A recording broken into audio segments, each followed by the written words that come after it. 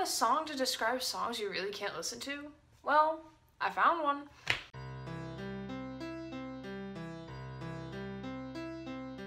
Hello everyone and welcome back to Song of the Week. I'm Underworld Guardian and welcome to my new apartment! Actually no, I don't own this place, I'm just paying, you know, the campus to live here. Just a quick reminder that videos may be slower to come out because I am now in college and schoolwork of course comes first, ensembles come first, then my channel. So if videos are a bit slower than they normally are, this is why. This week we are going to be talking about a song that I found on Spotify as normal called Songs I Can't Listen To by Neon Trees. Neon Trees is that band that had Animal that came out quite a bit ago. I think it came out maybe 2012, maybe 2011, around that time era. I don't really remember. I wasn't really a fan of the song a bit, but I do know of the band. The genre of said song is in the alternative/indie genre. It was released on May 5th of 2015, and it was on the non-album single of Songs I Can't Listen To. Some basic knowledge about the song: it's got no awards, no special albums, not a cover, and it's not featured in anything. I discovered this song via Spotify's Discover Weekly. I was specifically looking for songs that are by more well-known bands because those songs tend to get more views on my channel, and I like views. Now it's time for my opinions. Again, don't fight in the comment section, then we be good.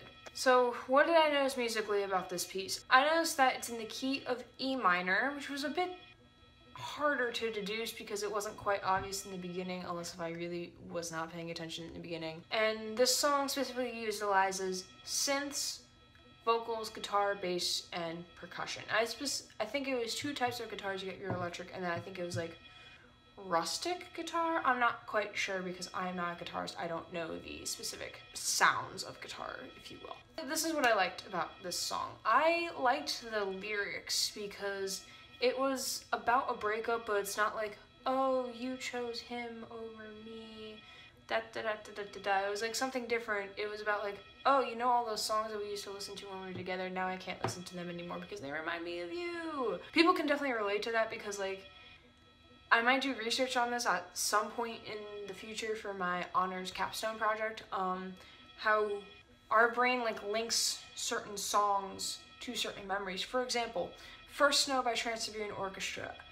Whenever I listen to the guitar riff melody in the beginning, not the pre-intro, like the first time the actual theme is brought up, it reminds me of the first time I was playing the game Fossil Fighters because I was listening to that song while playing that game, and I specifically, whenever I hear that part, I specifically remember myself running around the main concourse of the map, just like having a good old time when I was like 12 or 10.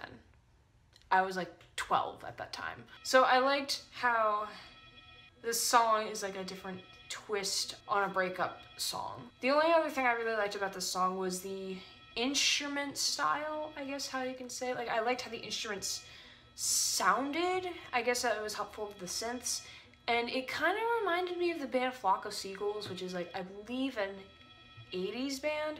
Don't quote me on that because I really don't remember. I didn't even know if that was the right name of the band. It just like reminded me of that style for some reason. I don't know why. Here's my dislikes.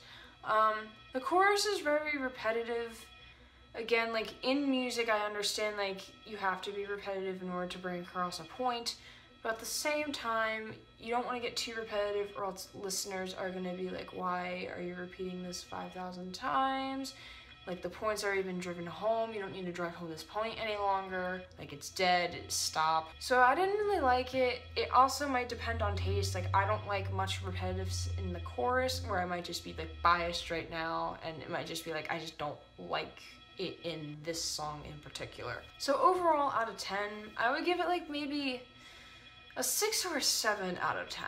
Like the lyrics are different, and I will give the song and the creators of the song that. The lyrics are different and I really do like it.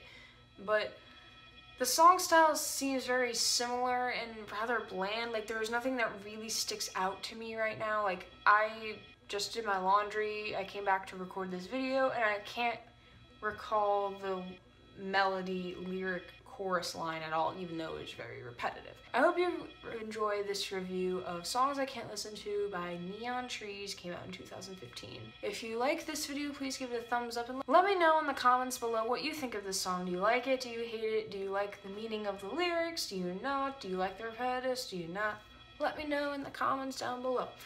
If you want to see more videos like this where I talk about my feelings towards certain songs or other completely different related videos that all relate back to music, let me know below and hit that subscribe button so you can stay up to date on those types of videos. And that is it for this Song of the Week. Keep practicing and I'll see you guys real soon. Underworld Guardian, out.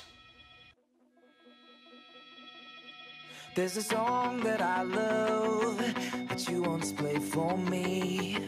It had all the right chords and a sweet melody.